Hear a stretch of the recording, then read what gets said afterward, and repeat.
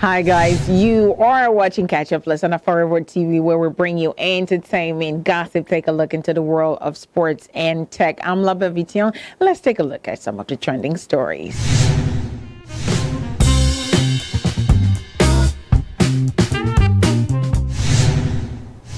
American pastor Dr. Yoniter Bynum is trending online for charging members $1,499 to teach them how to pray. The pastor's price list for the 4-week session, which includes a certificate, was passed on in a flyer she shared on her social media page. The federal government says it is proposing legislation to ban the consumption of animal skin, locally known as bomo, in the country to revive tanneries. Mohammed Yakubu, Director General, Nigerian Institute of Leather and Science Technology, said the litigation was necessary to revive the comatose leather industry in the country. He also added that the habit of eating animal skin, which has no nutritional value, should be stopped to save the industry and boost the nation's economy. The Director General also added the Institute, in collaboration with stakeholders in the industry, will approach the National Assembly and state governments to bring out legislation banning pomo consumption.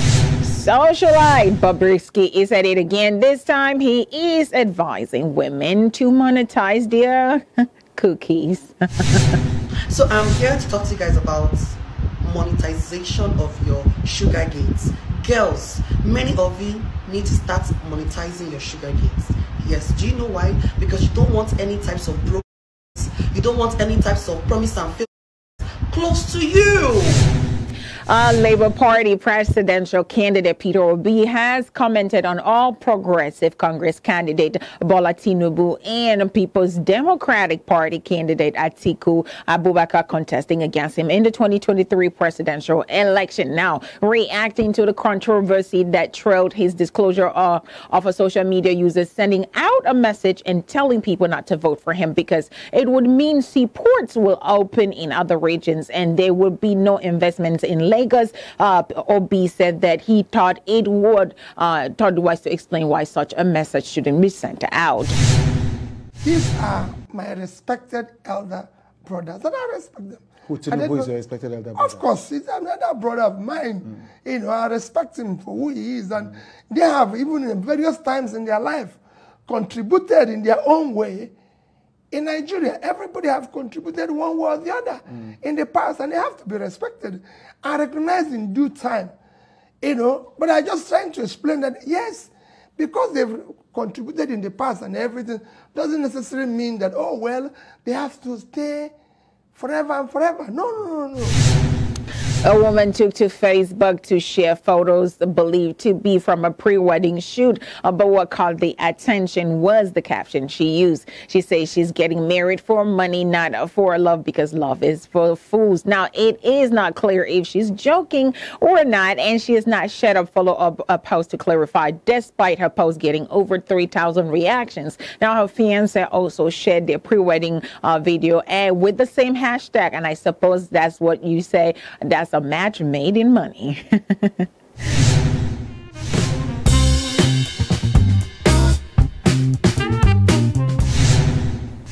In sports, the French Football Federation have released a statement confirming they will look into the situation surrounding players' image rights after Kylian Mbappe refused to appear in France's team photo for 2022 World Cup in Qatar. The statement came after Kylian Mbappe had reportedly refused to take part in the France national team's photo shoot over a long-running dispute with the French Football Federation over image rights. Mbappe led a boycott among French team of certain sponsors back in March, as he did not want to be associated with particular brands.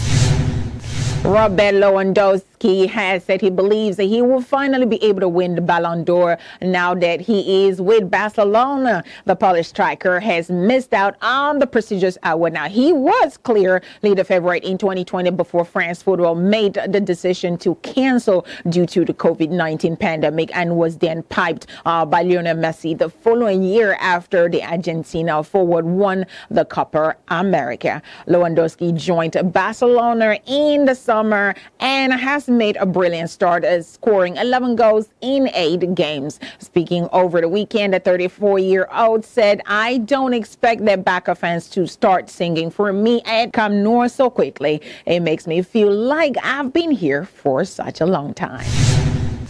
Mike Tyson was recently spotted in a wheelchair at an airport in Miami, Florida, which prompted concerns over former weight champion's health. Now, in a recent interview, Tyson revealed that he was in a wheelchair due to issues with his sciatica, a nerve condition that can cause severe pain throughout the back, legs, and buttocks. He added that when it flares up, he can't even talk. The 55-year-old Tyson returned to the boxing ring in 2020 for the first time in 17 years to face Roy Jr. in an exhibition bout, and since then Tyson has hinted at further exhibition bouts, possibly against former foe Evander Holyfield.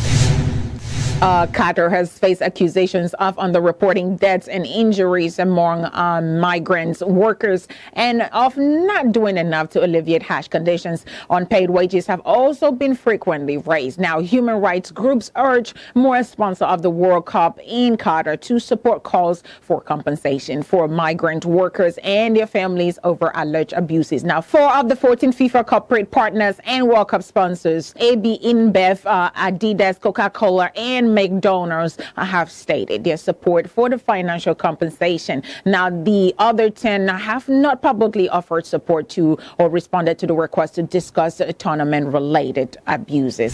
All right, guys, that's it for this edition of Catch Up Plus on AFOREVO TV. Don't forget to subscribe and follow us on all our social media platforms right there on the screen. And also, if you just want to have a good old time with music, make sure to tune into Vibes 94.5, your #1 music station. I'm Love Evition.